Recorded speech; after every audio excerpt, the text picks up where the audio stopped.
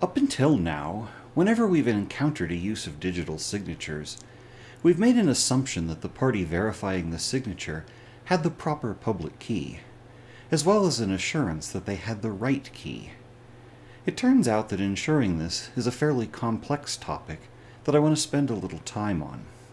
There are several aspects of managing these public keys that we need to cover in order to understand how it is possible for various parties to trust public keys and to be able to associate them with a particular identity.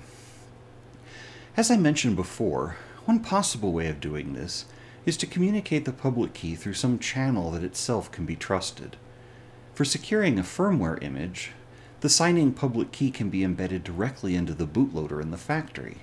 Since firmware upgrades are relatively rare compared to transferring something like sensor data, and are likely to always going to be generated by the same party, this approach works reasonably well. In fact, this is currently the only method supported by MCU boot.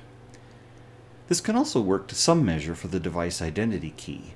The key can be installed in the factory, and the public key communicated via some out-of-band mechanism, say writing it to a secured device and delivering that by courier.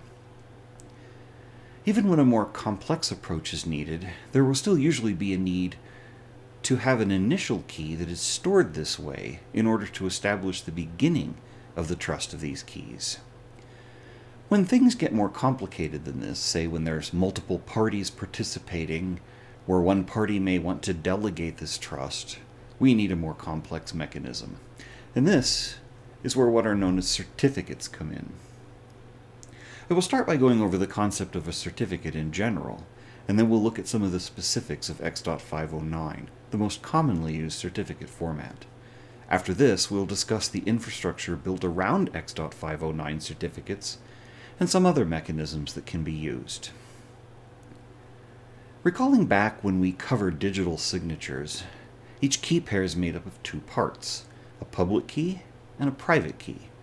Each of these is encoded as a small block of data. The private key must be kept as a secret to the party that is signing the messages. The other can be, and in fact needs to be, somewhat public. But these keys are just numbers, and there's nothing inherent about a given key to associate it with a given party. What a certificate does is that it bundles a public key together with a block of identifying data, and then that whole message is signed with a digital signature. In the simple case, a certificate can be what is known as a self-signed certificate. Here, the private key associated with the attached public key is used to sign the message. Since anyone can generate a key pair, attach whatever data they wish to it, and sign it, it might be hard to see what the value is in this kind of signature. Indeed, there isn't much value in this, except that it provides a convenient way to associate the identifying information with the given public key. Generally, these self-signed certificates are delivered through an out-of-band manner, similar to what I described earlier as just storing a public key. This helps identify at least who the key belongs to, as long as it actually came from a trusted source. When these certificates become powerful is when the signature associated with a given key is signed with a different key pair than the one contained within the signature. This allows the party owning the self-signed certificate to vouch for this additional certificate. Now, this chain can be arbitrarily long, although it's generally kept to just one or two levels. Beyond this, trust gets kind of complicated to reason about, and the keys are easier to mismanage. So what this certificate chain allows for example, is that the device only needs to store a small number of these so-called root certificates in the device itself. As long as the certificate chain sent during the handshake is ultimately signed by one of these trusted root certificates, the device is able to trust the key at the other end of the chain.